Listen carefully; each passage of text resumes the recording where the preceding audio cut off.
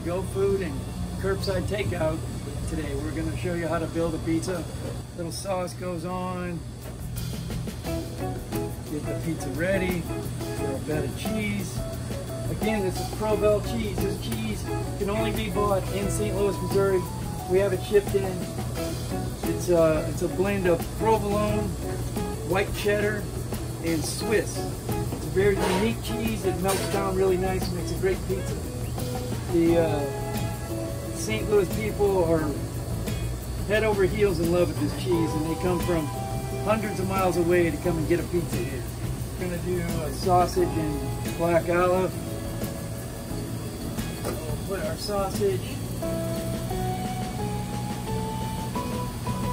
This is an Italian sausage, pinched Italian sausage with fennel. It's the St. Louis way. We'll spread it out. Then we'll go with some black olives. Make a nice pretty pizza here.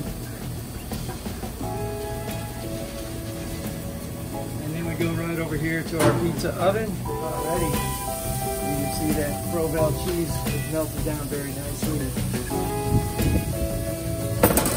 And the other thing unique to the St. Louis style pizza is that we cut it square beyond the fit.